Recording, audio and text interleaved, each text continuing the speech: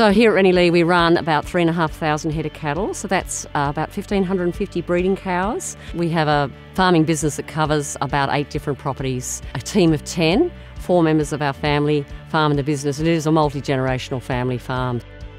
And what we're really interested in all the things we do in terms of innovation and working on our pasture systems and the soil is really working out how we do this better for the long term.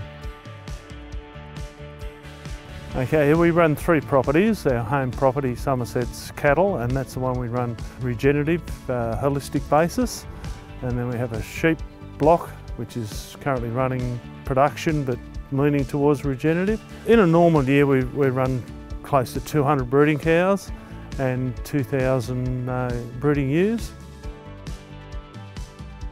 So the Dung Beetle Ecosystem Engineers project is looking to achieve 4 things. We are looking to improve pasture health, we're looking to reduce pests such as insect pests and worms, we're looking to increase soil health, and we're looking to reduce runoff of nutrients into waterways. In addition, we're looking to import 3 new species of dung beetles from the Mediterranean environment, as well as mass rearing 2 endemic species. Soil health is the crux of your business. If you haven't got healthy soils, you're not growing grass, and if you're not growing grass, you can't turn the grass into something that you can sell. So soil health is really integral, and it's really part of, I suppose, our environmental footprint in terms of what we do and how we take the business forward. So we've been working on various soil health projects for a long time. And focusing on soil health is really about having, I guess, the right nutrition, making sure we're not degrading the soil, and increasing the below ground biodiversity, which is fungi, bacteria, and also, in this case, beetles, worms, you name it. Dung beetles can help producers in a variety of ways. We think of them as being excellent at breaking up the dung, and in so doing, they interrupt the fly cycle and the nematode cycle. They also bury the dung, thereby making nutrients available for soil health and aiding water penetration. The dung beetles help improve soil fertility in 2 ways. One is that they're aerating the soil, which is allowing moisture to go in and allowing plant roots to penetrate deeper into the soil, because the dung beetles are digging down 300 mils at least. And they're taking those nutrients down in the soil, which become available to the plant's roots. So the new beetles that we're bringing into the country, Onthophagus vacca as an example, where it's going to be released is going to be determined by the results of the DBEE survey that we're conducting.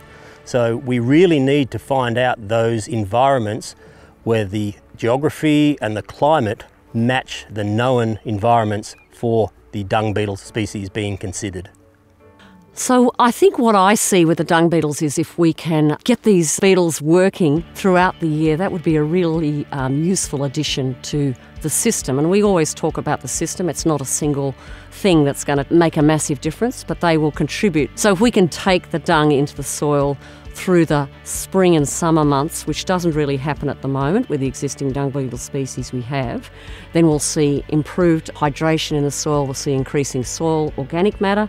That'll really improve the sort of sustainability of our whole pasture system. There's many stories that you hear in going around and talking to producers about the benefits of dung beetles on their properties. They vary depending on the age of the producer. I've certainly had stories where producers would be recounting events of them going to school on horseback with the backs of their boy in front of them covered in flies. And nowadays they say that there's often no flies around so to speak of. So there's been an immense reduction in fly numbers. Other producers have told us about the pasture health that they've observed with the addition of dung beetles. So they're seeing much greater and more even pasture growth. If you're thinking about dung beetles and you're thinking it was all too much effort, once you've got them there, there's no effort at all. They're working while you're doing something else. 15 years ago, we would have been running around with pasture harrows behind tractors trying to smash this manure around to spread it more evenly over the paddock. We don't have to do that anymore. So just by making 1 or 2 management decisions and maintaining your population, they're doing the job for you. They're basically doing the work while you sleep. They're performing a service for you, but you don't actually have to do yourself. So how do you incorporate organic matter, lower it into the soil? How do you increase water infiltration? How do you improve the organic matter content of the soil? If the dung beetles are doing that, especially throughout the year, that would be a fantastic, I suppose, ecosystem service that anybody would be interested in if we can get that system to work better.